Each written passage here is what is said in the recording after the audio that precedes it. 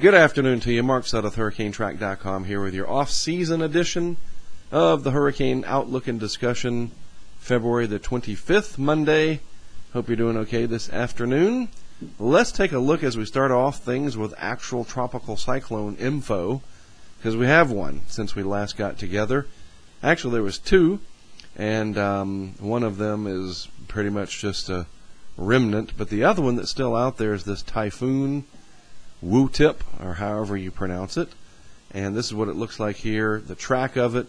Luckily, it missed in terms of a direct hit the Marianas over here, including Guam, but it was a pretty close call there, especially this early in the season, and it was very powerful at one point, the equivalent of a now wait a minute, I don't think it was upgraded to what we would consider a Cat 5, but it was called a super typhoon.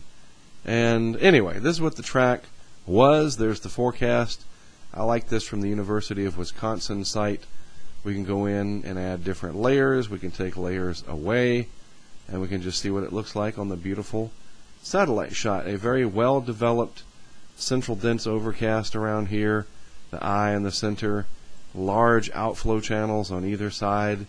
Maybe more dry air and some shear kind of working on it a little bit. You see that sort of stretched out look on this side, that stretched out appearance, that's indicative of stronger upper level winds. And it's February, so somewhere along this path over here that it's going to take resides cooler sea surface temperatures, and this will eventually fade out as it takes a tremendous amount of heat and energy with it from the deep tropics. I mean, heck, it's only still below 15 degrees north latitude as it is.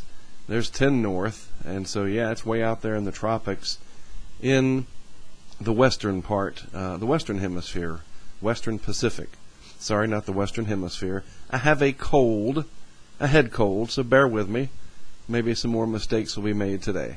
Western Pacific. All right. SOI, this is kind of part of the whole thing, that this big dip, I mean, look at that. Whew!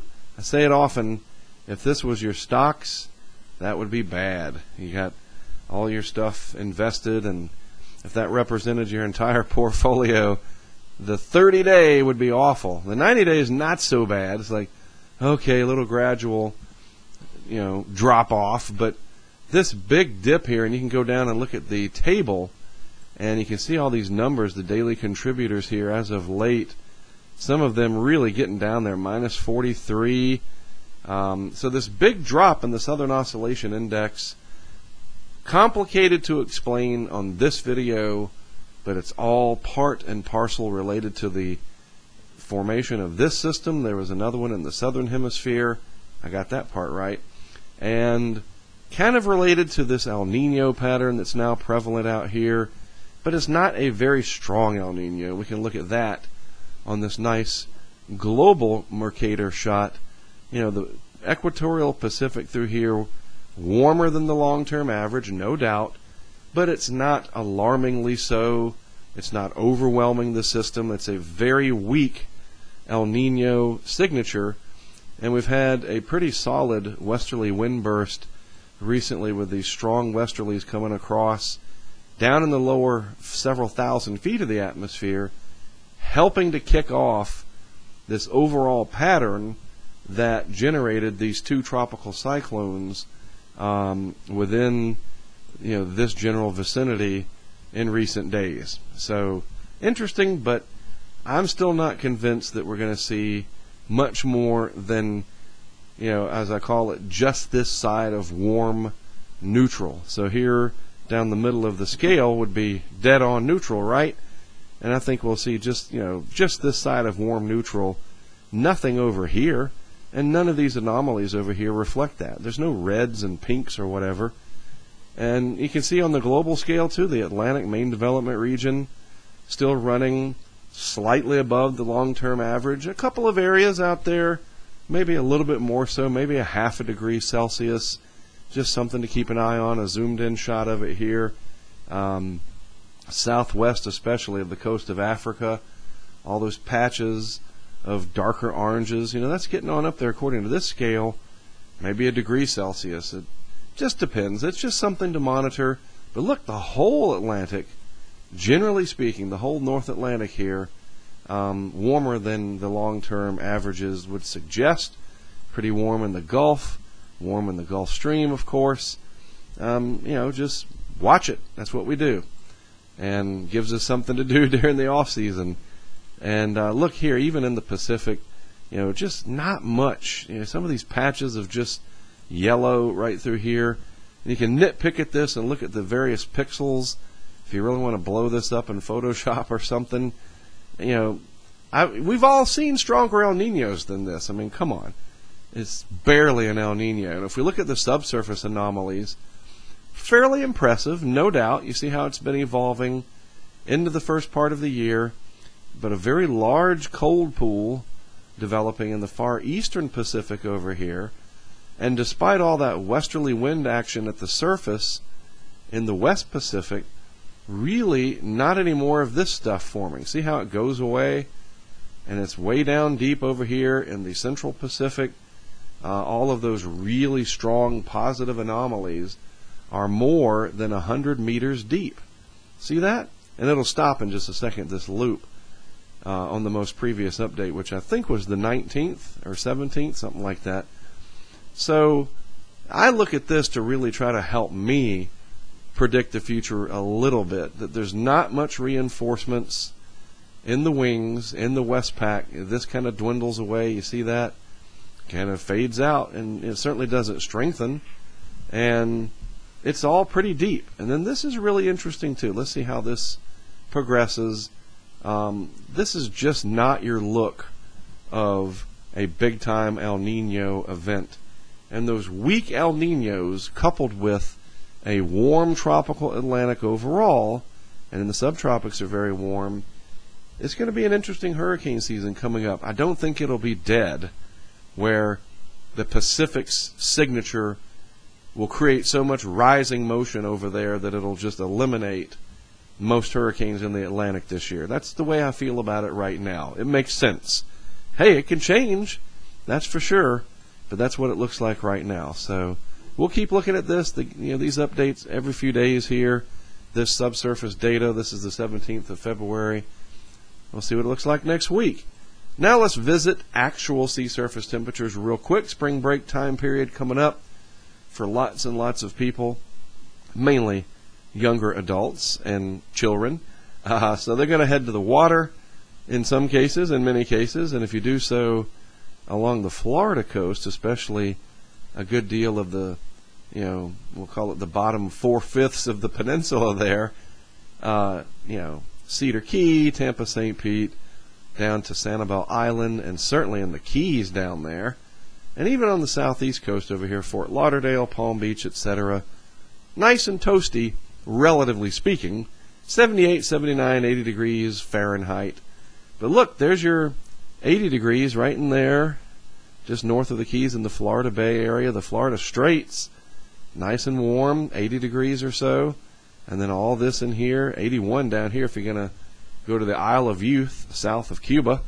And hey, if you're going to go down to the Bay of Campeche, I mean, who wouldn't, right? Excuse me. See, I got myself laughing and I triggered the stupid bronchitis. Very warm down there too. Bottom line, sun angle getting higher in the sky, so naturally, hey, I mean, this is what it looked like. What is that? The 13th or so? So in just a short amount of time, this is the 13th. Here we are today. Actually, it's yesterday. It's always a day behind. And gradually warming things up. So spring breakers, you should like that in most locations. At least we haven't had any huge, deep Arctic intrusions to really chill the Gulf down to where it's just unbearable. In the Atlantic, now this is cool. I like watching this. Ice up here.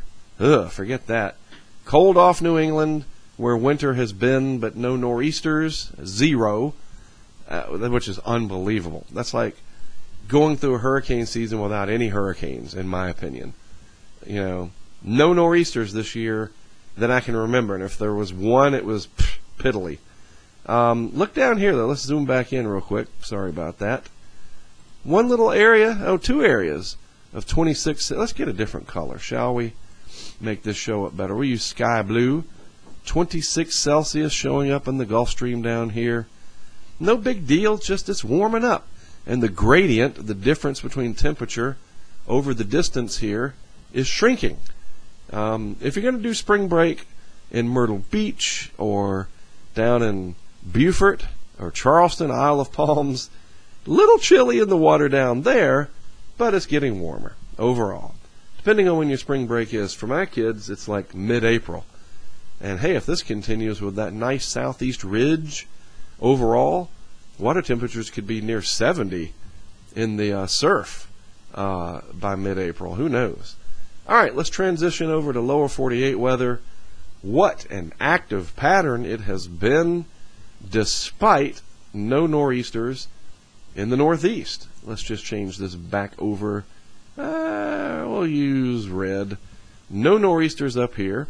Lots and lots of snow, including in Vegas, Tucson, Phoenix. Did Phoenix get any? I don't think they did. Maybe they did. I don't remember. L.A. had snow falling. Craziness. Palm Springs, Vegas, like I said, our friend Paul in Pahrump, Nevada, tweeted from our live Nest Cam that we have out there. I should have brought that up to show you what it looked like. We'll do that next week, all right, I promise. But the active pattern is going to continue. So winter storm watches, high wind. These greens are flood. You know what? It's nice to have 12 feet of snow in the mountains for the snowpack and the water, the fresh water that comes from that. But sometimes way too much of a good thing in a too short a period of time, and you have some issues. So here we go again out west. Pretty active pattern will remain. And then, wow, how about that windstorm up here that was bringing just insane, just regular, sustained winds as this really strong mid-latitude cyclone moved out and up like this. Why couldn't we get one that did this? That would have been, I don't know, that's just more what I'm used to. But no, they've all tracked like in this corridor through here for some reason and not offshore. That's really wild, too. Somebody that knows more than me about that kind of thing, what do you think the reason behind that is? It's kind of strange. Nevertheless, very rainy down south recently. Look at all those flood warnings. Those are for rivers. We had the tornado in Columbus, Mississippi and vicinity the other day. We're almost there, folks, almost to spring and the transition to where we get that battle zone of warm Gulf moisture and air coming up, which is unstable, meeting the colder, more stable Canadian air, and we get these battle zones in between. Sometimes that'll be down here in Dixie. Sometimes it'll be up here in Tornado Alley proper, and we have to be ready for that. It's coming.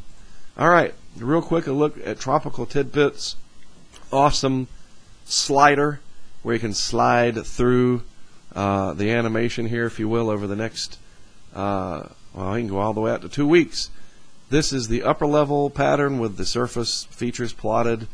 Note that at the onset here, and wait a minute, this is old. Let's get to the right one.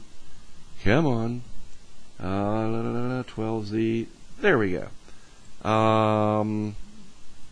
Good. Now I got the right one. Maybe it was right all the time. I don't know. It's the head cold. Look at how, generally speaking, it is a zonal flow, just a little bit of a wave to it, but it's very gradual. You see that? That is very important. Why? Because we are not flooding the lower 48 with a ton of air coming this way out of Canada. There's a little bit of that component right up here in the northern tier states, certainly. You know, just really limited to southern Canada, the Great Lakes, and the far northern border states of Canada. Everything else, generally, kind of mild, relatively speaking, especially in the south and all the way down to Florida, where the ridging has created temperatures in the 90s last week. It's just amazingly hot down there for so early. How does this change over the next couple of weeks? Any big dips? Yeah, a little bit. There's some troughiness, low pressure in the upper atmosphere, more of a northwesterly flow. dip in the jet stream, temperatures, storminess, all will follow. Temperatures drop, storminess comes up, so forth and so on. Then right back to a little bit of a wavy pattern, but just no giant, except out west here. More cold air and storminess, Four Corners area right there. But in the east, look what's coming, southeast especially. There's that southeast ridge coming back. So Florida, I mean, this is 2 weeks out. It can change, certainly. But these are pretty big features that are less likely to be just completely off than one single feature like a hurricane or a storm or whatever. But we're getting, this is March 12th or 13th, so we're on almost to the middle of March by the time that run is over. And things should transition towards spring anyway. So there you go. We're all caught up. Again, on Friday, I've been teasing this. Our Patreon and HurricaneTrack Insider members, I'm going to have an announcement on Friday in the form of a video where I'm going to introduce a lot of new things that I'm going to be doing and enhancing, etc. So our current Patreon supporters and members and HurricaneTrack insiders, all of y'all, I'll post that on the chat or on the Patreon app, etc. A hint here, basically, looking back at last year and realizing the accomplishments that were made, especially using the remote cameras, we are on to something that I really need to expand and take it to the next level. We know it works. It worked well. It's astounding how well it works, honestly, especially those remote GoPros that we can set up to function even if the live cameras get knocked off the air by the intensity of the hurricane. But think of what we can do with other events, and that's what I'm going to start talking about on Friday.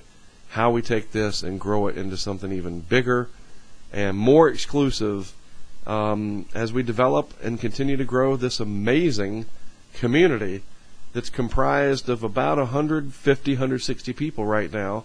Some on Patreon, a vast majority there, and then a couple of dozen fairly long-time members at HurricaneTrack.com, the subscription site that we've had since 2005. And some people have been there since day one. So this Friday, major, big-time new announcement, and I'm very excited about it. Hopefully this head cold will go bye-bye, and I'll be 100%. All right, thanks for tuning in. I appreciate it. I am Mark Sutton of HurricaneTrack.com. Thanks for being on the other side of whatever screen you are watching me and listening to me from. I'll talk to you again in this context next Monday. And the announcement on Friday, I'll make that announcement public also Monday morning. I'll talk to you then.